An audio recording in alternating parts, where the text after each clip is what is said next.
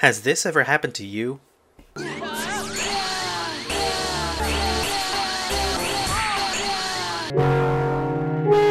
That sucks.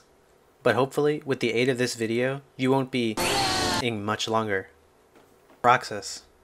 This dude's fast as hell, hits hard, and has an amazing battle theme.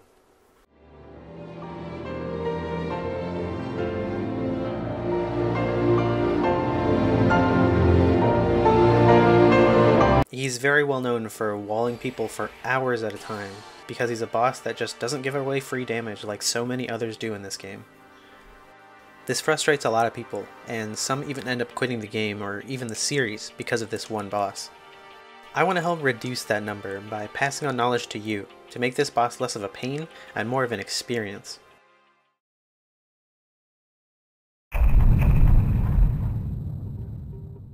Alright, let's get you set up, starting with your items. First and foremost, you really want Decisive Pumpkin as your main Keyblade for this fight, and probably most fights after this one. It's so good. Next up is your armor and accessories. Gonna be honest, they don't matter all that much. Just put on whatever gives you the most defense for armor and the most strength for accessories, unless you really need the AP for an ability. I would take 2 or 3 ethers, just in case you end up using a few strategies I mentioned later. The rest can be healing. Potions and high potions work well, but don't be afraid to take a few elixirs if you have any. The fights after this one aren't nearly as difficult. Customization. You can change this later, but I really recommend Reflect, and ethers on shortcut as well. And now onto abilities, the last thing we need to look at for setup. Let's start out with the action abilities. Guard is essential. We're going to be using it a lot, so you'd better remember it's mapped to square, or X if you're on the cursed Xbox. Slapshot, Flash Step, and Slide Dash should all always be on. They're amazing combo modifiers with little to no downsides, unlike Dodge Slash. Guard Break and Explosion are great for this fight, since we'll be focusing on ground combos. Use them. No autos on. We really don't want to accidentally go into limit form, just out of the habit of seeing a big green button. Trinity Limit will be an amazing damage dealing tool, so we definitely want that. Any growth abilities you have are great, but Quick Run and Dodge Roll both shine in this fight. If you haven't grinded your forms to their current max level, which at this point is 6, I'll be making a guide on the quickest and most efficient way to level up your drive forms and putting it in that little eye in the corner, as well as in the description. If you don't have any, Wisdom Form is really easy to grind here, in the room before the fight, thanks to all these shadows. Now for support abilities. Assuming you aren't doing a level 1 playthrough of this game, you're probably going to want once more. If you have Second Chance or are close to getting it, that's a great one too. Here are some other things you'll want to consider equipping, but aren't completely necessary. Finishing Plus, Combo Boost, yes, the second one, Leaf Bracer, Combination Boost, Defender, and Item Boost. Aerial Recovery is good if you think you might get hit. You probably will, and it's good to have it as backup. I would recommend not equipping any Combo Pluses here if you have any. This will change the timing at which he retaliates to your attacks, so some strategies I mentioned won't work for you.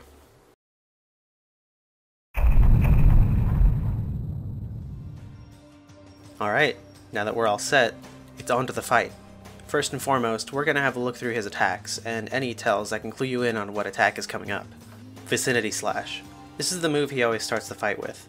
You'll hear a and you can see him cross his blades behind him. Then he unleashes a wide circular attack. There are a lot of ways to avoid this, but the best are probably Guard and Reflect, both of which give you an opening. All you need to do is get the timing down, which isn't very difficult. Combo. This is one of the 2 moves he'll use up close to you, the other being Vicinity Slash. When I said Roxas is fast, this is what I meant. It's very difficult to react to, so you generally want to predict it. I'll talk about that later. The best way to deal with this move is guard it twice, then wait a bit for him to reel back for either a third guard or a reflect. If you took my advice earlier and have once more, you probably won't die from getting hit by this, but there is a way to still make your mistaken opening. After the first 2 swings, you'll get launched up into the air. Just mash Aerial Recovery, and as soon as you see that you used it, mash into Reflect for a free opening. Hurricane Dive. He jumps up into the air and pauses for a second before diving down towards you. He'll generally use this at range, or if you make him retaliate in the air. There are quite a few ways to avoid it, but the only one that actually benefits you is Reflect. He's not really open after this one, and he'll probably start dashing after to set up another attack. so don't try attacking. Light Vicinity Slash. This is the same as before, but with some lasers. They come down around Roxas, and they always seem to be just in the way of guarding it, since all lasers are unguardable. You want to Chain Reflect twice for this, or some other form of invulnerable attack like Trinity Limit. Light Combo. Once again, same as before, but with supplemental lasers. They come out from his side and race towards Sora. The best way to deal with this is the exact same way you did without lasers. Once again, getting hit by this isn't the end of the world. One thing I forgot to mention is that if you're already in the air when you get hit by the beginning of this combo, you'll be launched too high for Reflect to get you an opening. Light Hurricane Dive. Whoa, this one's got lasers? That's crazy. What the, oh my. Same thing, just reflect it. Guarding will probably get you hit, but Quick Run and Dodge Roll do work. The definitely unfair Mega Bullshit Attack. You're dead. You're actually dead. Even if you have once more, sometimes it just knocks you out of it, even if you don't aerial recovery, and kills you anyway. This move is seriously so stupid. It comes out so fast, and if he does it, you're dead, and you just die, and there's nothing you can do about it. Okay, hold on. I just learned you can guard this attack if you react fast enough, except that last bit. Reflect for that last part. It's still obscenely fast, but fucking good job if you guard it. I would imagine there'd be an opening after, but maybe not. I really don't like testing this move. Faith.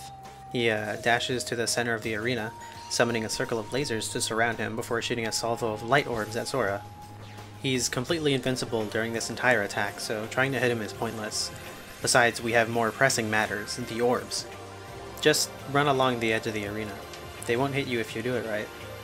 If you want to be safer, you can dodge roll or quick run along the side. The only way you can make an opening out of this is timing Trinity at the end. Oh my god, this one's just lasers! These only happen if you manage to steal his Keyblades, which you can pause over and over to make it easier.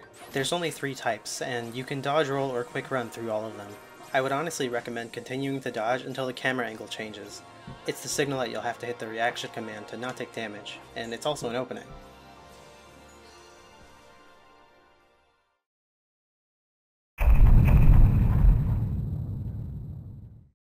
Now that you've seen what he can do, let's go over what you can do. This section's all about techniques to help you maximize damage and minimize risk. You really don't want to give him more chances to attack, so the faster you kill him, the better. I'll be talking about 3 different techniques that'll help you shred his HP bar, starting with something simple, then working up to slightly more complicated inputs. First up is Trinity Limit. If you equipped it earlier like I suggested, you'll find it in your second menu, which you reach by hitting left on the D-pad. Trinity works differently when Sora's alone, so if you know how it works with party members, it's just the break part. Once you activate it, you don't have to do anything except hit the RC to hit the second part, and the third if you brought Combination Boost. The amazing thing about this limit is the way that it hits allows Sora to follow up with a combo of his own, or this next tech. Next up is Limit Form. One reason to use Limit Form in this fight is to stay alive. Since going into a form restores your HP and MP fully, it's great to use in a pinch. Every hit during a limit restores HP. Sonic Rave is a really good panic limit, since mashing it lets you both attack and be basically invulnerable during the whole thing. Since you can only use around 2 limits before being forced into MP recharge, using it to maximize damage is definitely a good idea. The best one to use for damage is Last Arcanum. You could mash out the entire limit, but there's a better way to use it. Without getting too in-depth, Roxas will not retaliate during this entire limit until the final hit. That means the smartest thing to do is just not do the last hit. And what's even better about Ars Arcanum is that by not landing the last hit, you set yourself up for another combo, which can lead into Ars Arcanum again. You can continue this up to 3 times if you throw an ether to yourself right before you activate Ars Arcanum. Remember that going into a drive knocks enemies into the air, including Roxas. Using this after Trinity is an amazing idea, but you have to chain a hit or 2 between for it to work. And now for the final technique, looping. When someone says looping in a Kingdom Hearts game, it generally means making the boss do what you want them to do so you can punish accordingly. In this case, we'll be abusing his retaliation, or revenge. For this technique, you need a finishing plus. If you don't have one in your support, Rumbling Rose has it. The basic premise of the loop is this: Roxas will retaliate when this bar is filled or exceeded. Each move fills the bar a different amount, and once it's filled, he'll attempt to strike back. In this case, the loop will always start out with Reflect. After that, it's a simple 1-2-3 combo that ends in a guard break into a finishing leap. That puts Roxas' bar around here. We need it here or higher. So we wait for him to land, hit him once, and cast Thunder. Now, this exceeds the bar, so at this point he will retaliate. Since we know he will, we can preemptively cast a finishing Reflect into a guard break and start over from his landing. As long as we have MP, we can continue this. That means after the second guard break, we need to use an Ether. Starting at this point, a normal hit will no longer fill the bar. We need to swap over to using Blizzard as a substitute. Otherwise, the combo continues the same way. To show you how effective this technique is, here's the entire fight at level 1 with no stat boosts, using only this strategy.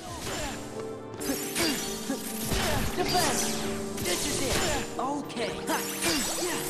Take this. It's over. Take this. This is it. Just kidding, gotta beat it yourself. Okay, you know how you've probably been playing KH2 up till this point?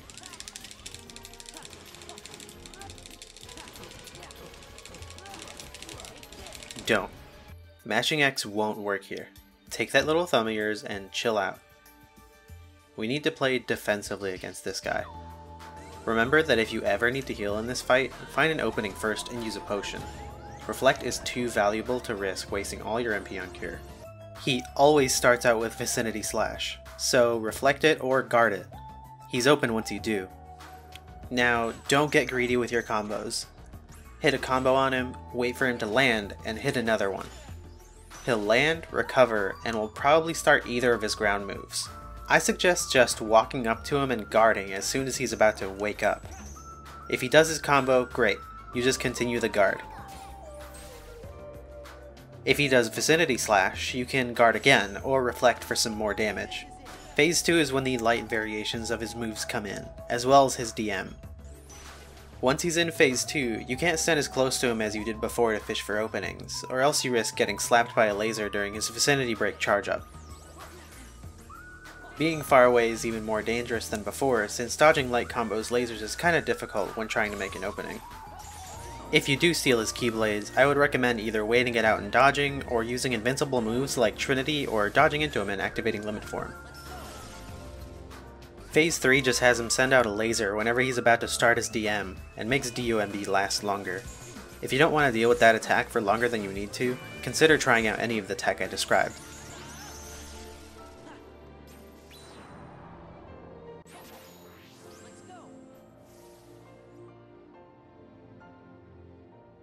Alright, that seems to be all the info I've got.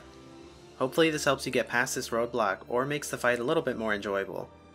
If you have any tips I didn't mention for your fellow Keyblade wielders, throw them down in the comments.